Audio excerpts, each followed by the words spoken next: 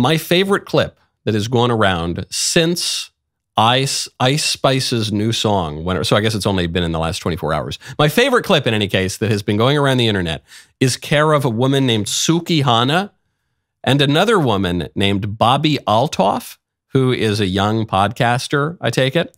And they were really almost coming to blows over the host's suggestion that the musician is a good musician. What do you know? That you're a musician.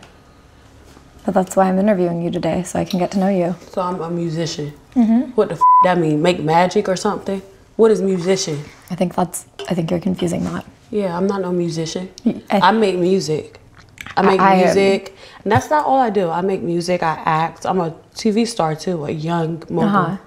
Just really quick, I think you're confusing. I'm not confusing nothing because you don't know. You thought that all I was a magician or whatever the f you said. See, that's what I think you think I said. No, I said musician, not magician. I don't think, baby. I don't think. What is that? That's ghetto. I don't think. I know. So you think. I didn't say magician, Suki. I said musician. And I think you are a musician. No, baby. I do music. So you just really quick. For the record, could you say you don't think you're a musician? I'm not none of that. But then after that, you just said, I do music. Yeah, I do music. So, in other words, you're a musician. No, I'm not. Okay. Who's on first? Who's on second? No, who's on first? I don't know. Third base. That's what this is. This is obviously a bit. Some people were sharing this as though this were a sincere miscommunication. It's obviously a bit. And it's a very funny bit. It's a version, in a way, of like an old Abbott and Costello routine, but it's also, and this is more to the cultural point here, the specific kind of bit this is a minstrel act. And we live at a time where we're erasing all sorts of characters and all sorts of shows and forms of art and jokes because they're supposedly racist.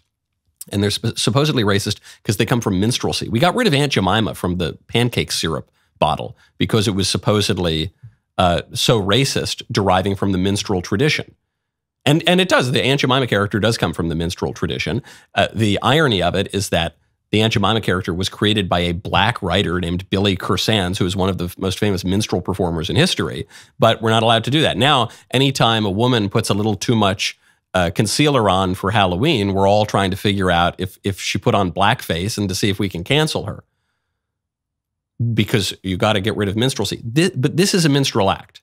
And everyone's laughing at it right now because they refuse to acknowledge that. Just like the Tracy Morgan character in 30 Rock it was a funny bit, but it was a minstrel bit. The joke of it was he's a caricature of black culture, and he seems kind of dumb, and he seems silly and frivolous. And it's kind of funny. It's funny, to make fun of any kind of a culture.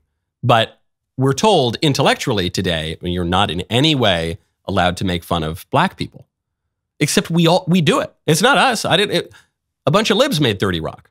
I am quite certain that Suki and this host, Bobbi Althoff, are not right-wing conservatives. They're probably not Trump supporters, right? Even the sitcoms of the 1970s, great shows, The Jeffersons, Good Times, all those Norman Lear shows, they were kind of minstrel shows.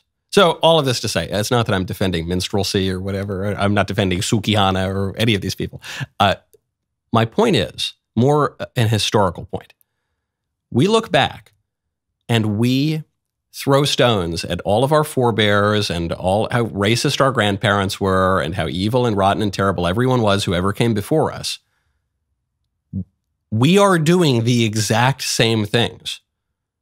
And in many cases, what we are doing today is much worse. Take the theatrical tradition and comedy bits aside for a second.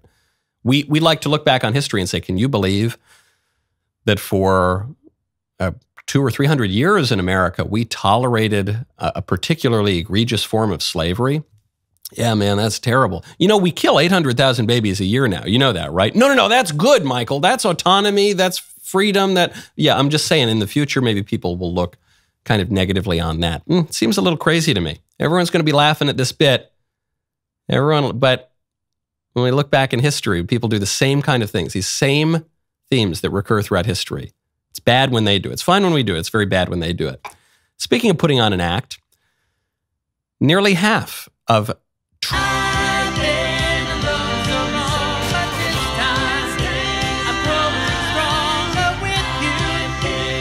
speaking of, there's a Missouri Secretary of State candidate who is, she's got maybe the greatest campaign ad of the year. Her campaign ad consists in lighting LGBT books that are put in front of little kids on fire.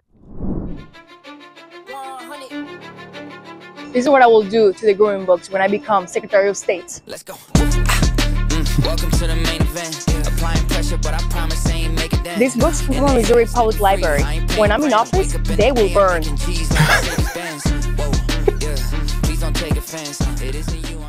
Now, hold on a second. I have a question about this ad. And my question is, what is the maximum donation allowed by law that one can make to a Missouri Secretary of State candidate? That's my only question, actually. What an ad. What an ad. Valentina Gomez, a woman on a mission. When I'm in office, these books will burn. And now I know book bans and book burning, they get a bad rap these days, but virtually every serious thinker for all of history has supported some degree of book banning or censorship, and many of them supported book burning. Going back to, I don't know, like Plato, the apostles, the great geniuses of the Middle Ages, the scholastics, even people who are not exactly on my side of viewing things. I think like Martin Luther, not my main man, but that guy burned books. That, you get, this recurs throughout history, okay? And we have plenty of book bans today. What's funny is that the libs pretend, they always have these lists of the most banned books, and it's always like To Kill a Mockingbird or something, one of the best-selling novels ever that every school child reads by the time he's 12. That's not a banned book. There are legitimately banned books. Go like some Holocaust-denying historian. That's a ban. Go try to buy one of those books. You're not going to find that anywhere. And I'm not arguing that certain books shouldn't be banned. It's the libs who are saying that certain books shouldn't be banned. But they're the ones who ban all the books. Forget about books that most people would object to. Even just get down to the one book you're not allowed to teach in schools. The Bible. That's the book. The libs support that book ban. They would probably burn it if they had the chance.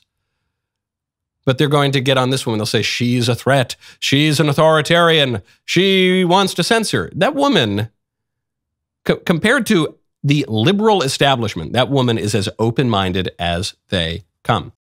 What a great clip that was. Now, hey, come on, Jack. Come on, man. Corn Pop, ring that bell. We'll see you next time.